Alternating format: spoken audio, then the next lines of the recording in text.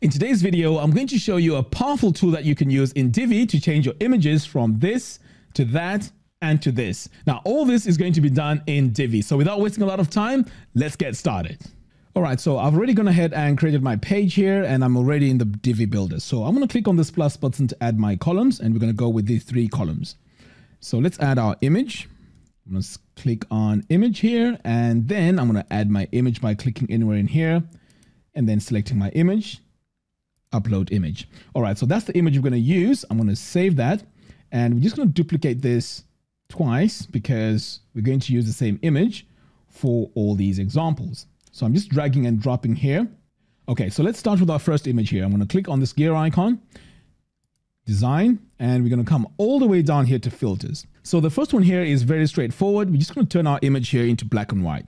So to do that, just drag the saturation slider all the way down to 0%, but you can see here it's a bit washed out. So this is where now you can go ahead and add a bit of brightness like that. And then you can play around with the contrast. So you can see now this is much more punchier and this looks much better, but you can play around with this until you get the desired look. So I think with more of our contrast here, this image looks much better. So that's all you need to do. You've adjusted that and that looks much, much better as a black and white image.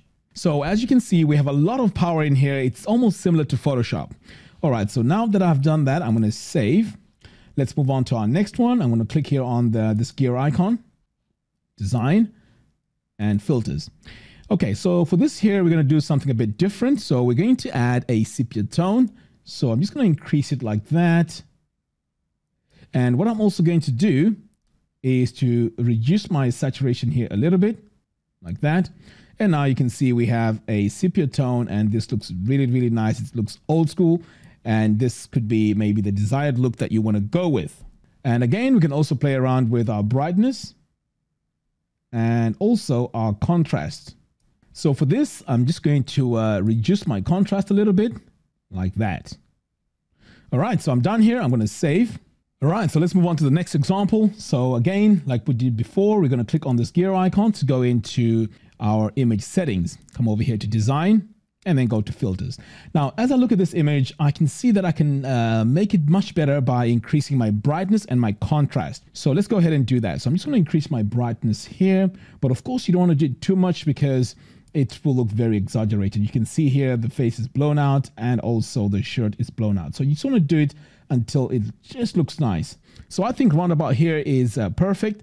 And then I'm just going to add my contrast and you can see now that that is looking much better. But of course, you don't want to do it too much because like that, it doesn't look great. So you want to find a middle point and this is going to differ with each image. So there we go. I think this is the right spot and that is looking much, much better. So let's say you're designing your website, you're adding all your images as they're coming in. So as you can see, this could be a bit of a problem because every single image that you're going to add, you're going to go in and start playing around with the sliders.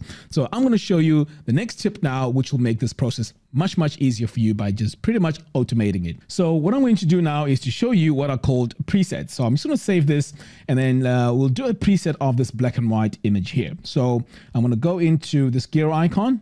Now on the top here, I'm going to click on this drop down and click on create new preset from current styles. I'm going to select that and we're just going to call this black and white. So I'm just going to call it B and W. Okay.